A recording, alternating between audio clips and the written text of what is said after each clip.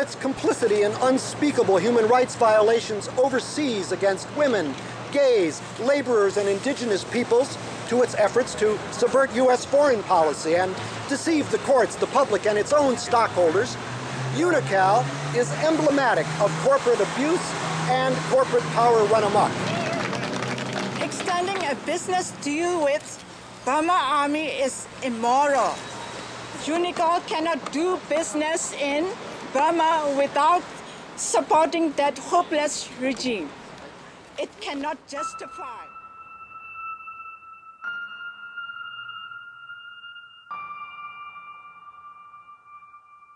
The curse for me has been the fact that in making these, documentary films, I've seen that they actually can impact change. So I'm just compelled to, keep making them. Yep, that's me, doing what I do. All year long, I give big companies a hard time.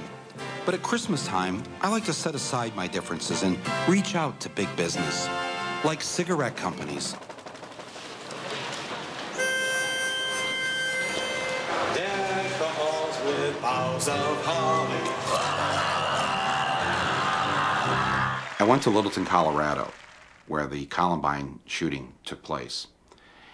And I didn't know this, but when I arrived, I learned what the primary job is of the parents of the kids who go to Columbine High School. The #1 job in Littleton, Colorado, they work for Lockheed Martin, building weapons of mass destruction.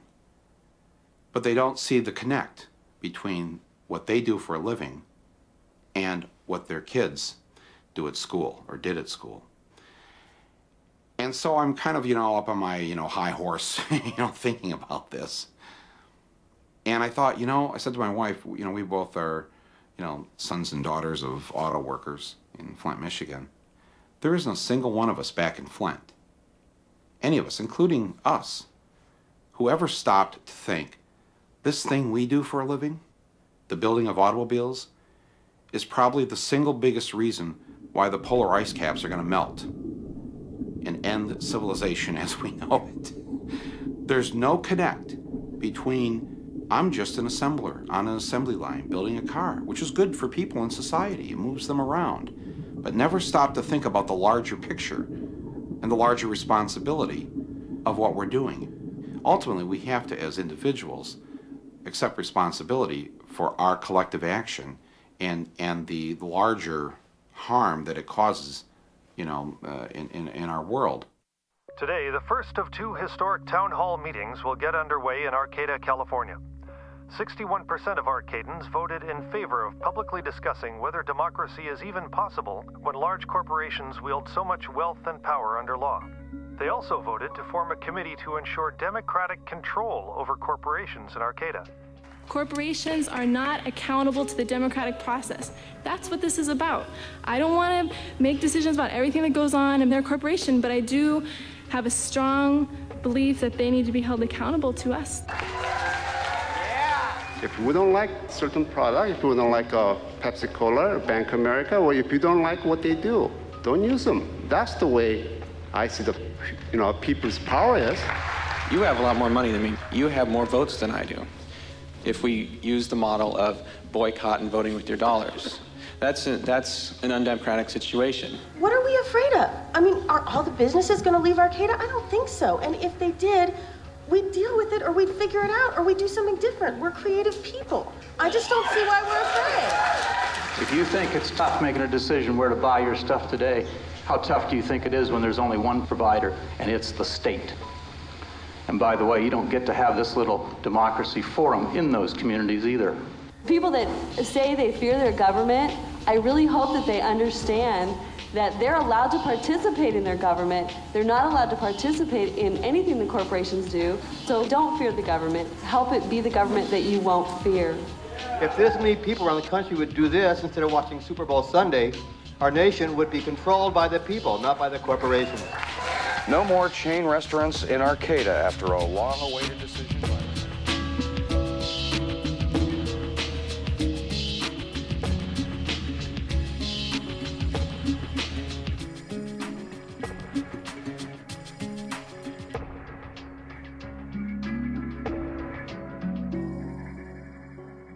Over the past decade, we have been gaining ground.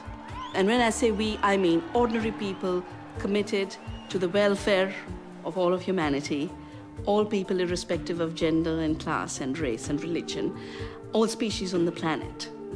We managed to take the biggest government and one of the largest chemical companies to court on the case of Neem and win a case against them. W.R. Grace and the US government's patent on Neem was revoked by a case we brought along with the Greens of Europe in Parliament and the International Organic Agriculture Movement. We won because we worked together. We have overturned nearly 99% of the basmati patent of rice tech. Again, because we worked as a worldwide coalition. Old women in Texas, scientists in India, activists sitting in Vancouver, a little basmati action group. We stopped the third world being viewed as the pirate, and we showed the corporations were the pirate.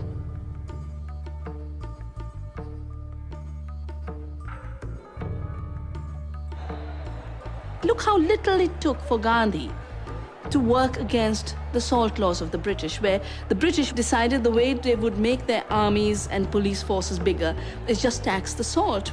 And all that Gandhi did was walk to the beach, pick up the salt, and say, nature gives it for free, we need it, we've always made it, we will violate your laws, we will continue to make salt. We've had a similar commitment for the last decade in India that any law that makes it illegal to save seed is a law not worth following. We will violate it because saving seed is a duty to the earth and to future generations. We thought it would really be symbolic. It is more than symbolic. It is becoming a survival option. Farmers who grow their own seeds, save their own seeds, don't buy pesticides, have threefold more incomes than farmers who are locked into the chemical treadmill, depending on Monsanto and Cargill. We have managed to create alternatives that work for people. There are many tools for bringing back community. But the importance is not the tools. I mean, there's litigation, there's legislation, there's direct action, there's education, boycotts, social investment. There's many, many ways to address issues of corporate power. But in the final analysis, what's really important is the vision. You have to have a better story. Do I know you well enough to call you fellow plunderers? There is not an industrial company on earth, not an institution of any kind, not mine, not yours, not anyone's, that is sustainable. I stand convicted by me, myself alone, not by anyone else, as a plunderer of the earth, but not by our civilization's definition. By our civilization's definition, I'm a captain of industry, in the eyes of many a kind of modern-day hero, but really, the first industrial revolution is flawed, it is not working, it is unsustainable, it is the mistake. And we must move on to another and better industrial revolution and get it right this time. When I think of what could be, I visualize an organization of people committed to a purpose. And the purpose is doing no harm. I see a company that has severed the umbilical cord to earth for its raw materials, taking raw materials that have already been extracted and using them over and over again, driving that process with renewable energy. It is our plan, it remains our plan to climb Mount Sustainability, that mountain